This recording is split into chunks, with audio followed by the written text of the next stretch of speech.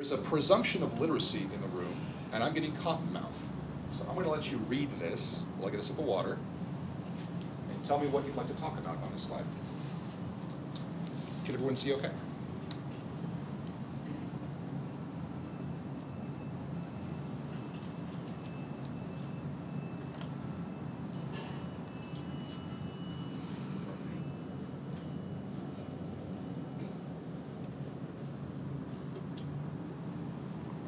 Almost every single one of these bullets is a title of at least one, if not 3 or 4 research reports that have come out this year from a Gartner, a Forrester, an IDC, the ones that track innovation and marketing spend.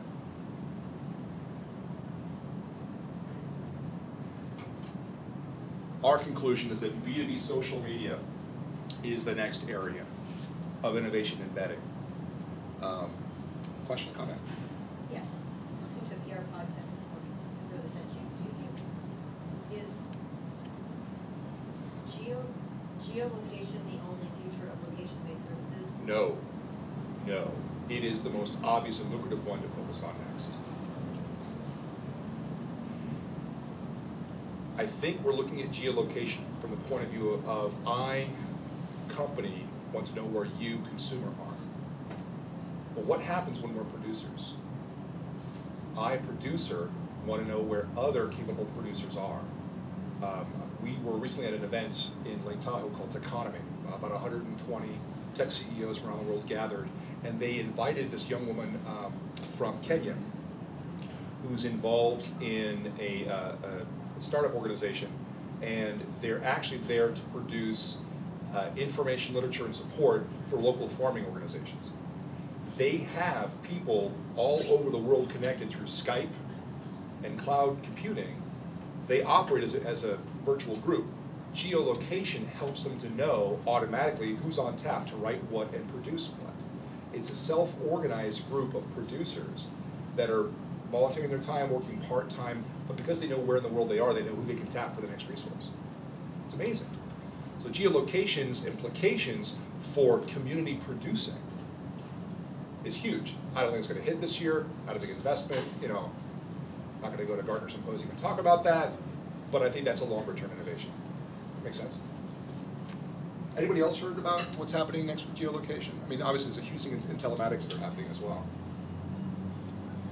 Well, you know, geolocation it's applying modern technology to the oldest problem in mathematics. And one of the big challenges right now from the standpoint of someone who's been researching in this field for over 15 years and the recipient of an award in economics on the subject presented by the United States is that it's very hard for a technician to talk to a programmer and get some concrete technology built that's based on sound principles of geolocation.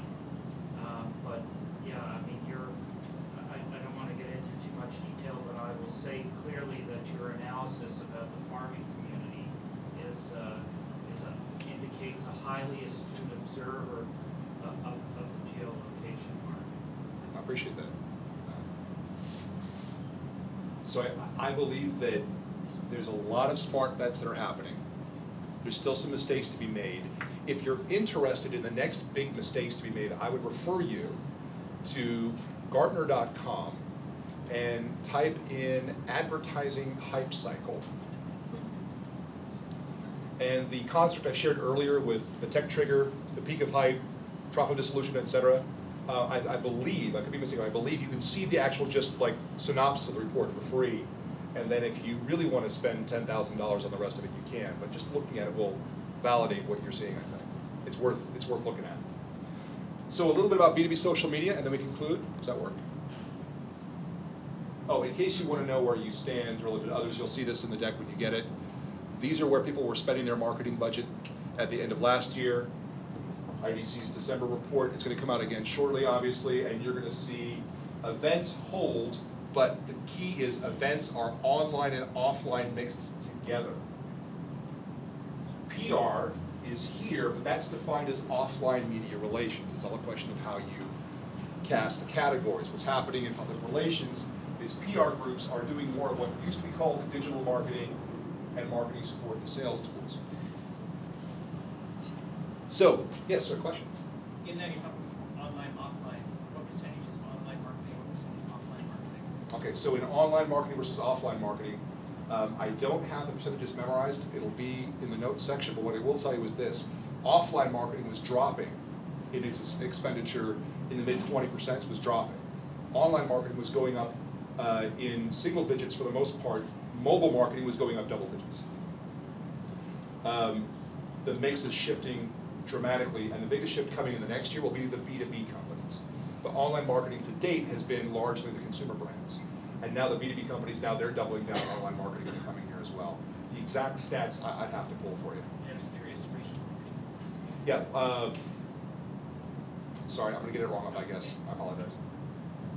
Yes? You're talking about direct marketing and digital marketing. A lot of that now is because, as you mentioned before the previous slide, because of multi-channel marketing, those things really blend. So Yes. how much of that is really direct marketing? How much is digital marketing? You're just saying, oh, let's split the difference because they're about the same. So I encourage you to call IDC and tell them to please change their categorization. Yeah, no, it's really. This gives me a headache, to be honest. So yeah, the real finding is that word of mouth drives everything. And these categories only help if you're talking to somebody in procurement in your company. The consumer, the buyer, the B2B partner, they don't see the world this way. But it's a guide to say, this is controlled message. This is controlled audience. This and this is navigating the uncontrollable and engaging in a more organic dialogue. And the organic, non-controlled part is growing. The controlled broadcast is narrowing. That's the larger trend. So the time that I have, what you'll see in the deck that you get is, if you're putting together a B2B social media plan, it should have 5 pieces. Right now, most companies are in the listen and learn. The color didn't come through, but a listen and learn phase. Just go online and find out where your customers are, what they're talking about, who they're talking to, and what they're saying about your company. Our research indicates that for a B2B buyer of any size, 25% said if I read something negative about a company or its product, I will drop out of a sale and never call them again, won't even fact check with them. 25%. 50% said I'll call them, I'll check it out, and I'll use it to haggle them on price. So, monitor. And we'll talk in a second about how you prioritize that, so those of you in marketing don't make your jobs unlivable. The last thing you want to do is suddenly care about AlbanianCatwalkers.com and what they have to say about your product. Then you can create content and distribute content online, but the more content you create in partnership with your audience, the better. That's how you get a viral message. You monitor how you did, but right now most companies have just gotten to the experimenting with creating content phase. Getting to where you're actually driving a debate. The most progressive companies won't get there until next summer, so you've got some time to figure this out. This is the step-by-step for social media. This gentleman was at an Obama rally. Just because someone is in your venue doesn't mean they're your target audience. He showed up for the sole purpose of having his bullshit protector photographed. You don't want to waste your time trying to get to the audience that's not destined for you. It's a 5-step process. Figure out who you do want to get to, figure out what technologies they're using. Forrester Technographics is just one of many tools you can use. Find out what they're talking about. Sysomos is just one of many tools you can use. Figure out who's talking to each other and whose voice carries weight in a conversation. Metric, maps, there's all kinds of tools for that. And then you, as a strategist, once you've measured 1 through 4, now you can figure out what conversation, where you want to engage in with what content. The other thing this lets you do is to figure out who are the influential people in your world and who are not. This lets you apply the 20-80 rule so you don't suddenly have 5,000 more people to track. This tells you who matters.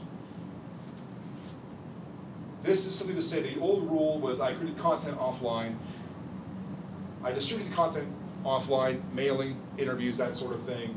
And then I started to distribute content online, but online's not a channel. Online is a way to create content, surveys, wikis, open questions to your group, co-create the content.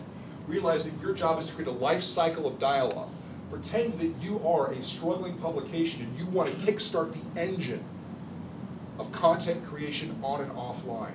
If you have an online webinar, Ask yourself how you can integrate it with offline activity and vice versa. You've got to get the value out of your content. The VC outlook is there. All I will tell you is the real issue with VCs that we see, there's still too much money to be spent. There's a lot of smart money versus dumb money debate out there. The question is, what are the smart bets?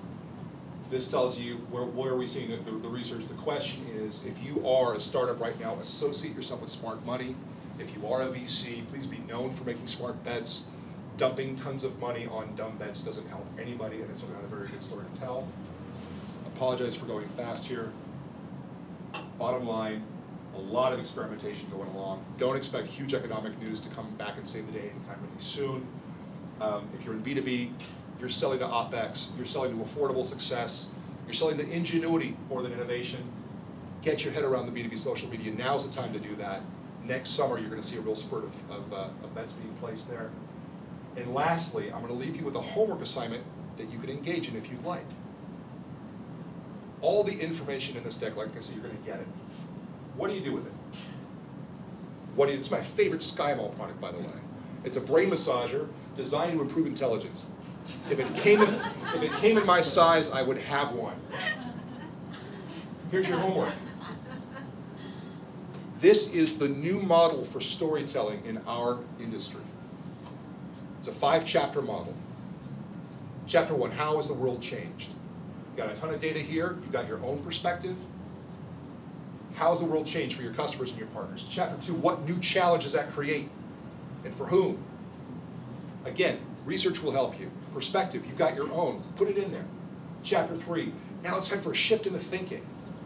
It's not about a new widget. It's about a new shift in thinking. What is that shift in thinking? Chapter 4, enter the hero, your company. You don't come in until chapter 4. Chapters 1, 2, and 3 involve your audience, get them hooked. Chapters 1, 2, and 3 are the news. And then chapter 5, it's not, and they lived happily ever after. That's what it used to be. Now chapter 5 is, how will you live?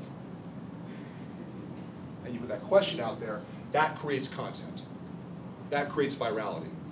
So I would encourage you, go back to your organizations, go back to your partners, sit down with your customers, your employees. 1 or 2 sentences per chapter. Put them down there. See what stories emerge. See what patterns you see. Chapters 1, 2, and 3 could be from the lens of technology, society, to business, personal. These are the stories that matter, they're the stories that stick, and the stories that Hillary Holton is proud to pitch in conjunction with our customers. That's the conclusion of my prepared commentary. Thank you for your attention.